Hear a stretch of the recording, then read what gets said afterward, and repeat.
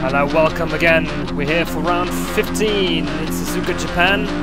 Probably one of my most favorite tracks to race on. It's actually a favorite track of mine. We're actually usually pretty quick at. We're here on the qualifying lap.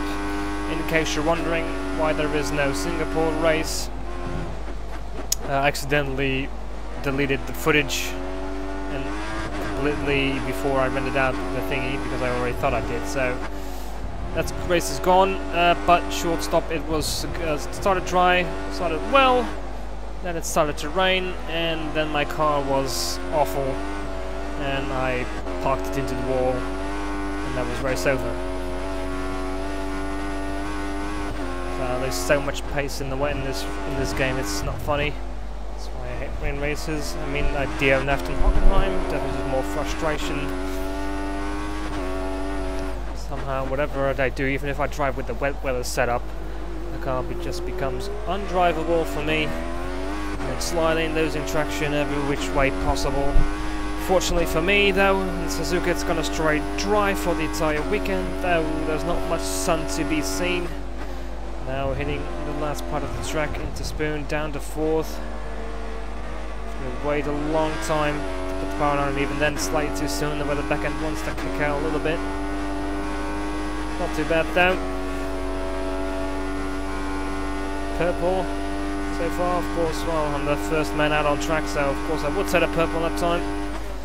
AI is back on, yeah, expert AI.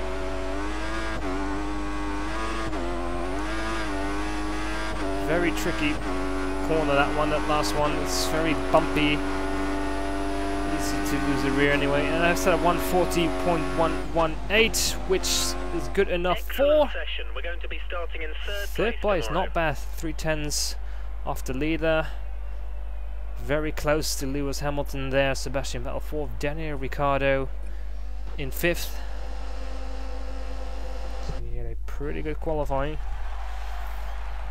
But I think he had a penalty which threw him down the order. I'm not sure what he did because the game never really shows what an AI car has done wrong to deserve penalty. It only shows you what your incidents were, if there were any.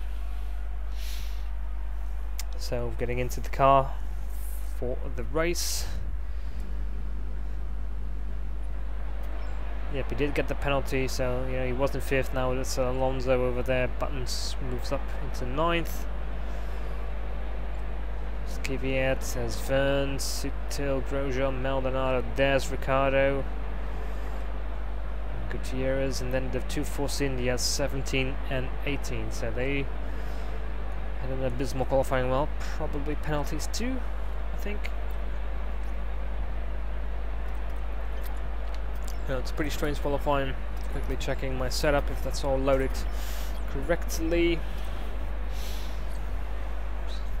Making sure there's no rain for the race.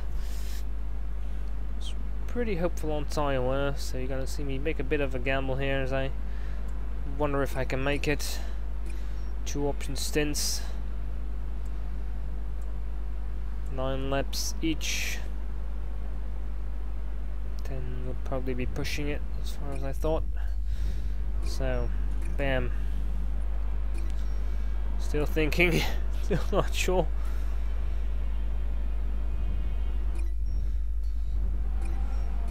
And there you go. We're going for it. Whether I want to or not.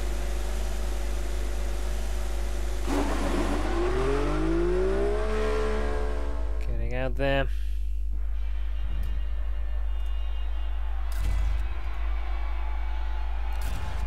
Third place, pretty good place to be. There's Button. Further down, of course. 5 races remaining, and you've still got a chance of winning the driver's title. Well, apparently I still have a chance to win the driver's title, which I find very unlikely since the guys are just a tad too quick. On the whole, decent start, still get passed by Vettel and Alonso, Raikkonen in there, but they slowed down massively. I almost ran into Vettel. I just moved my slot in behind Nico. bit slippery there on the first lap, gonna take it easy. Oh, there you go. Not a lot of grip on my tyres at the moment.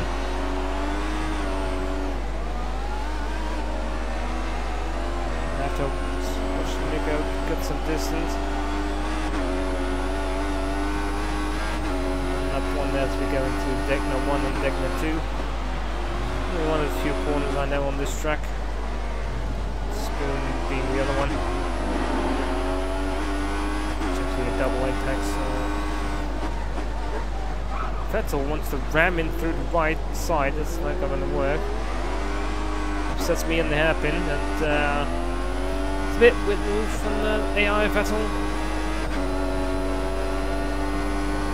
But it's alright. Nothing is lost, nothing is gained for me. Nicely down to third, a bit heavy still. Trying to get the power, and the backhand kicks out. Usually does. No surprise there. Here is a Red Bull looking in to pass me and go a bit wide. No reason at all. It's easily flat out through that corner. Too much curb.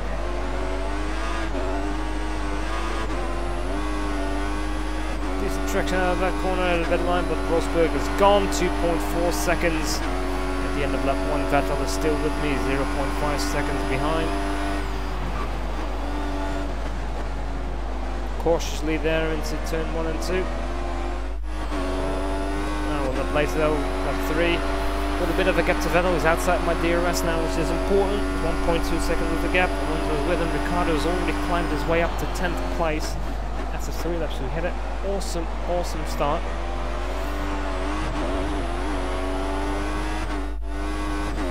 There we go. Lap 4, 1.6. Rosberg is now 4.8 seconds away. Does the fast lap 1:41.829, over a second quicker than me at the moment. As I set a purple sector into lap 4 somewhere. Right, lap 6. 7, 3.5, so Vettel is losing pace now, so it's a bit of a safety margin into the hairpin. Slowly on the slow, very nice, no wheel spin. A little bit wide, coming out of spoon. Back end a little bit, lap 8, one more lap after this to go. Here we go, lap 9 already, not much happens, except Rosberg just pulling away, and I'm pulling away from Bottas. Vettel pitted the lap before. It's slippery and slide, the tyres are absolutely shot, as you can see, as I drive to the box. And Ricardo is now in 6th place. Did very well for himself. Moving to lap 10 now. Rosberg is now 2nd, and actually my teammate, they're going to the S's now, as you can see maybe on the minimap. The button is in the lead. And now I'm my only guy in my 2nd stint, at least, who has 2 option stints, so I could make some headway maybe on Nico Rosberg ahead of me. He's quite a ways ahead, but maybe if the button can hold him up for a lap properly, I could make some advantage. So here we go, lap 11. First lap. Going through the S's, just gonna have to show it because it's a goddamn great section to drive in. Nicely through the gears. Into 7th, purple sector, 10.8 seconds is the gap to Nico Rosberg. So, I am quicker now at the end of the lap. I set at 1:41.780, 10.5 is the gap. A lap later, lap 12. We're not done yet. Into a 1:41.3, 9.8 seconds is the gap. We're catching Rosberg, have to keep it up. Next couple of laps were quite consistent, which is good. As we find my first back marker in the shape of a slow-moving Caterham of Ericsson. Now, of course, we're in 2015 class is Sauber. Lap 16. doing a 141.7, so 4/10 drop off at the moment. It's not too bad. Up 17, slowly been eating away at the gap. A bit of crappy exit has to happen. Going wide now as well. Through spoon to go slow. Back up wants to go. A little bit less grip because of the dust. Tyres are not happy. Up 18. Another pit stop. Pushing as hard as I can. I want to go to low mix, but I pressed the wrong button. That's Rosberg ahead of me. Got quite a bit, 6.8 according to the timer now, that might be a bit off. A bit more as far as I remember. This final pit stop.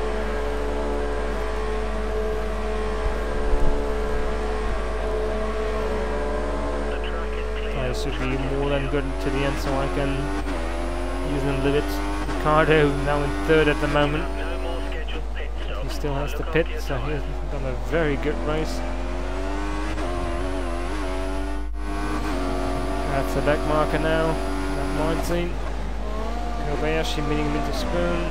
Dip on the around the outside. Bit off wide, makes it tricky. 6.7 is the gap. I am sort of been gaining on him slowly but surely. That's Bianchi. Not really a problem. I'll dive into the hairpin.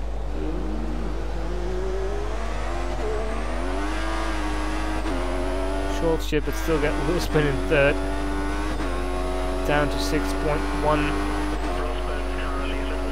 Here, catching in. 25 seconds. Vettel behind is no issue whatsoever. Bit of wheel spin at the top of the hill. Even 5.1, as you can see. It's too much. Rosberg is too far away. And then this little last lap didn't help me either. 5 seconds is the gap in the last lap of the race. There's some back markers in the way as I go wide. Miss the apex. Bit of a messy overtake. Ericsson got left by somebody else. And I'm meeting them in the S's where I don't really want to pass the back marker. It upsets my whole run through the corners and doesn't really help me to go any faster. That's the curb, there's the car a little bit, need to be careful. There you go, already 6 tenths slower. Rosberg gains 5.4 seconds. And there's another back marker in my way. So it's safe to say, unless Rosberg has a technical failure,